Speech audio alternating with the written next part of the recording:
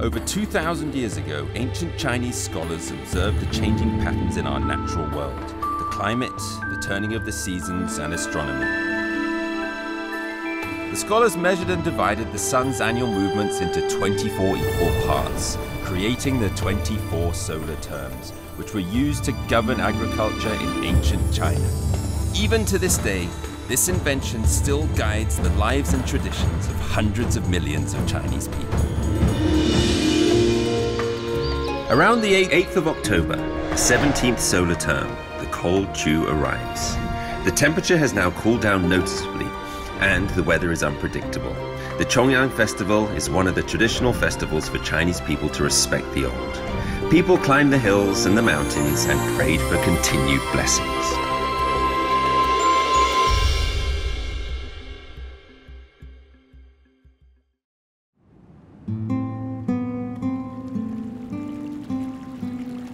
The lotuses of the summer have all withered. 15 days after the last solar term, the calendar has moved on to the 17th solar term, named Hanlu.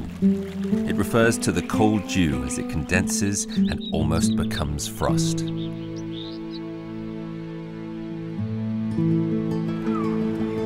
However, the colder the weather, the easier it is to build up an appetite.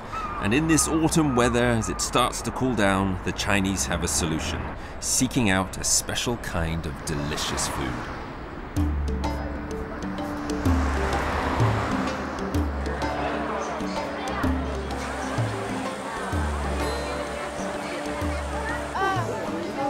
Shanghai's Chenghuang Temple is packed with people. People come from all over, drawn to Shanghai's local delicacies. These snacks are world famous. The Hanlu solar term is all about unmissable flavors. But if you're not around for these few days of feasting, you'll have to wait an entire year to get the chance again.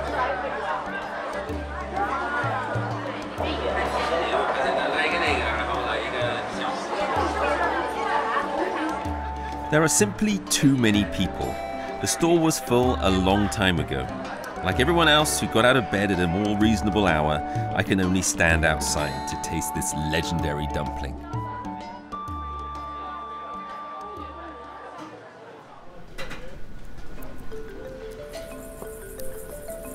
Soup-filled, finely wrapped dumplings have a long history in China. The dough wrappings are first lightly fermented and then wrapped with the fillings. In these steamed soup dumplings, flour, meat and soup become one, satisfying the belly and tickling the senses.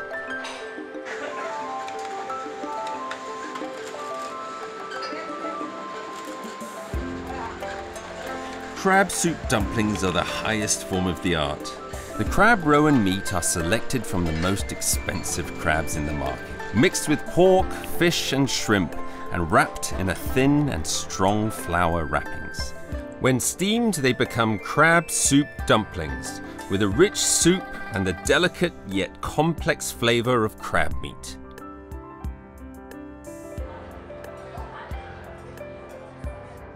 The reason why crab soup dumplings are unique to this solar term is because their most important ingredient, crabs, are at their plumpest and most succulent when the dew turns cold.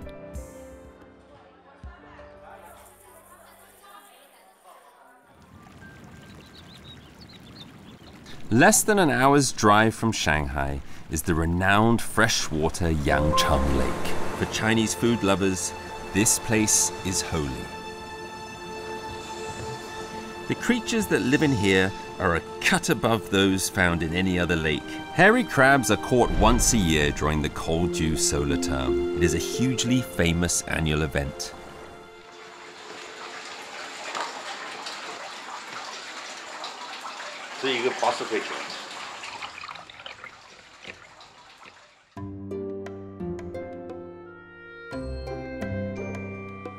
Crab tasting is such a seasonal pastime that every year, when the cold dew solar term comes around, masses of people show up at the Bacheng town on the shores of the Yangcheng Lake to taste the great first catch of the year.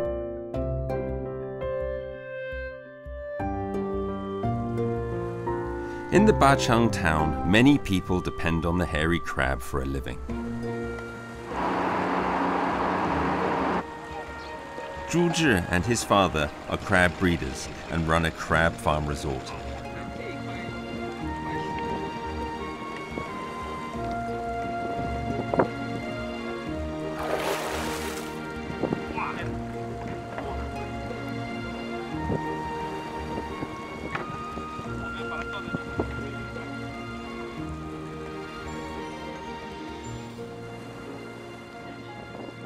I 还挺沉的，进来。怎么打开呢？它下面有后面解开啊，后面有个绳子。这个绳子，这是公的。对，公的。当心，不行。怎么拿呢？你就拿着它背这样子吧。对，那这个就行。对对对。啊，这是公的还是母的？公的公蟹，这是公，只要公的是尖的，母的是圆的。公的毛就很多嘛，你看。啊。对。母的毛就很少嘛，咬下也会放一点点啊。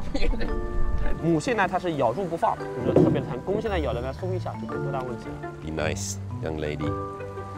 啊 ，OK， 母的，它的肚子是圆的，确实不一样的。肚子一定要是白色。你喂它吃什么？鱼，还有什么玉米、南瓜啊，螺丝都喂的啊。这些东西也不好养。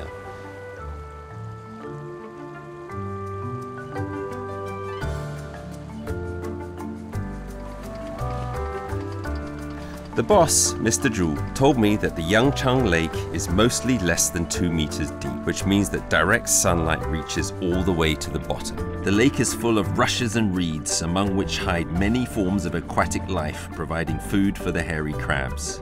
Add this to their carefully prepared crab feed, and you'll see how this is just the place for crabs to grow nice and plump.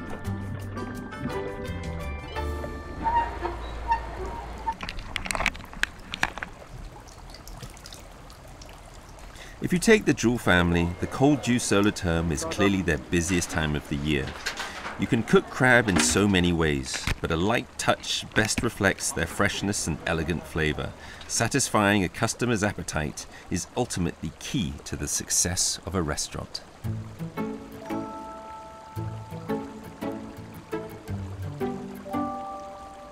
Crab is a much-loved dish in China. Taste is judged by how original and fresh the flavor is. Whole hairy crab steamed in boiling water, creamy roe full of flavor, crab legs that are tender and sweet. This is what a hairy crab should be like, and the most highly prized taste of the cold dew solar term. But not every crab is perfect, and for those that are too small or might have lost a claw, what can be done? Mr. Zhu just cooks them up in a different way. 烤的蟹呢，就是要清蒸上桌。这个呢是叫残蟹，就缺胳膊少腿的，拆了要做蟹粉，把它的蟹肉、蟹黄全部拆下来，拿来做那个蟹粉狮子头。它就是差一个东西不完美。对对对啊。所以你只能把它做成粉。对对对，做蟹粉，蟹粉可以做蟹粉狮子头。哪一部分应该是最好吃的？就是这部分。就这部分。对对对。所以干这个工作也挺累的啊。就是这个肉很贵，这两对要剔得很干净，剔得特别干净，不能有一点点浪费。Crab paste is meat and roe extracted from the shell and turned into edible products. It is one of the most important ingredients of many Chinese dishes. For example, the well-known crab-flavored meatballs. The pork is minced, the crab paste is added, and the egg is mixed in evenly. This mixture turns into the large, soft meatballs, known by the slightly over-the-top metaphor as lion's head. They're super tasty, but try cramming one of these into your mouth hole.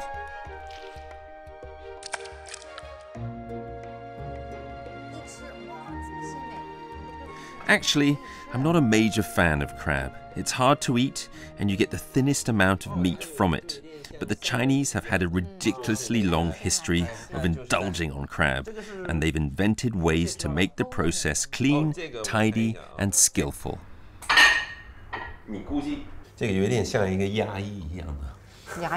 牙医啊。是吧？对，好多工具。那我们开始吧。就是剪刀，剪刀拿起来。对，把脚剪下来。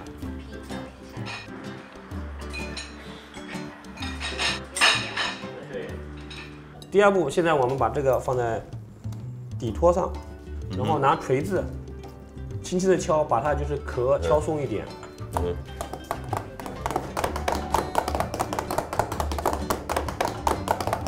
这个叫蟹服，然后从这里塞进去。也是。掰开。对。再把上面的鳃给去掉。为什么要用这么多工具呢？它每个角角落落它都有肉啊。不用工具的话吃不干净，大户人家才会用那么多工具，有钱有闲。是。吃着螃蟹，听着昆曲，真的人生美事。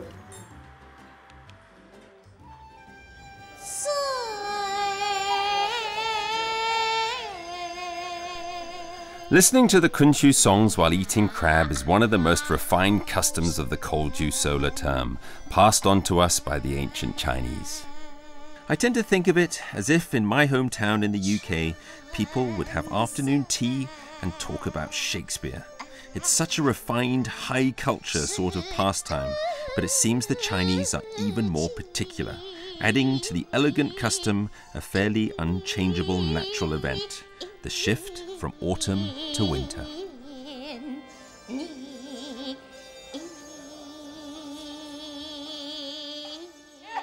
So, 1、2、3、4，看，5、6、7、8。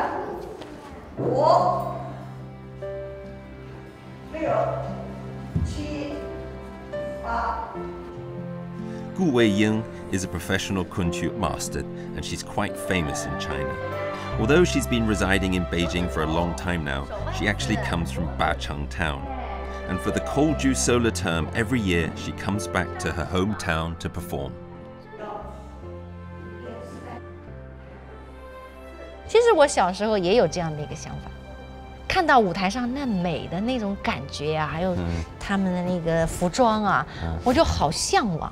我就遐想说哪一天我也站在这个舞台上，然后呢，我也穿着这些美丽的衣服，哎呦，我也在表演着，就是像做梦一样，就好喜欢那样的一种感觉。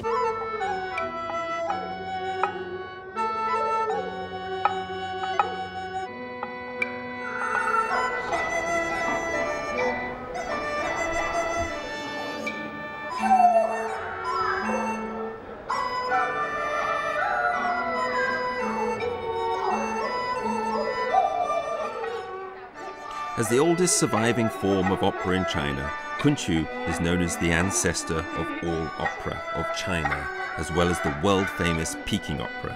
They all came from Kunshu.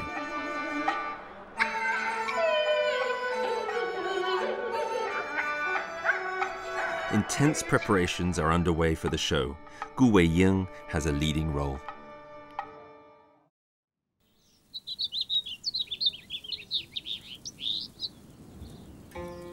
The venue of this year's performance is Yushan Shengjing in the Bacheng town.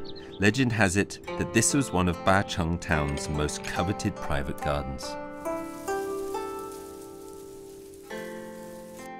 本来这儿可能是一片田吧，是，但是在元代的时候，一个儒商叫顾阿英，当时来说是非常有钱的一个商人，但是呢，他非常有文化，热爱诗词，他自己也写诗词，让他呢在这儿建造了一个很大的一片的景，集全国各地的，就是文化人在这儿雅集。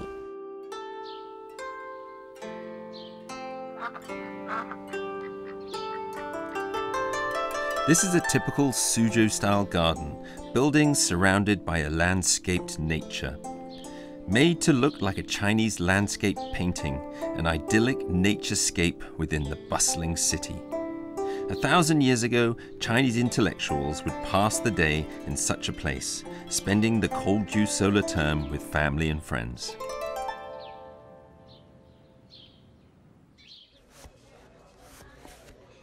The singing will begin very soon. Pre-show preparations are very complicated. It takes nearly 2 hours to get ready, but finally Gu Weiying is about to come on stage. 舞台上有很多的手的指法，比如说兰花指用的是最多的，就是中指和那个大拇指往中间掐，中指和大拇指，对，然后圈起来，就这么简单，就这么简单，来，1、2、3、4、5、6、7、8。那么身上呢，不能直不老挺的哈，微屈膝盖，然后腰稍微拧过来一点点，身体是立体的，角角落落里面都有很多的这个叫玄机。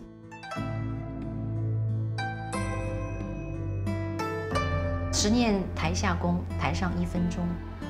昆曲是需要功夫的，一伸手，一迈步，就知道你有多少年功力了。去。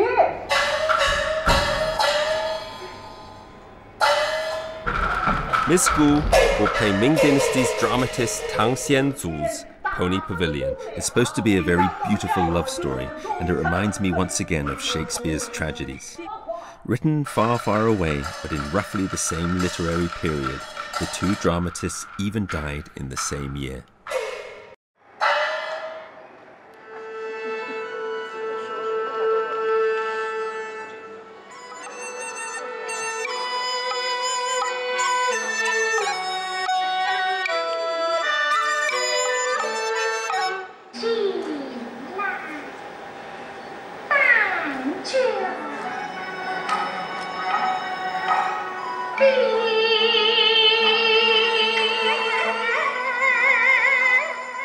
I have to say, Kunshu is even harder to understand than Shakespeare's plays.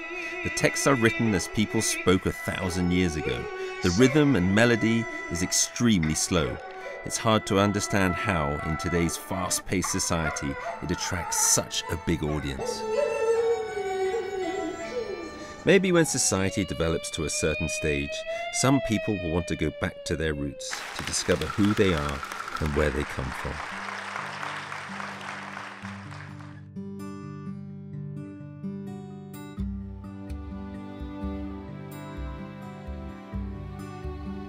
Cold-dew may not be the most beautiful solar term in terms of nature, but it may well be one that is tied most closely to an overload of sensory experiences. And I was surprised to discover connections between China and the United Kingdom in terms of traditional culture. Whether derived by accident or coincidence, I think traditional culture is a common good, transcending the boundaries between nations and eras, able to outlive us all.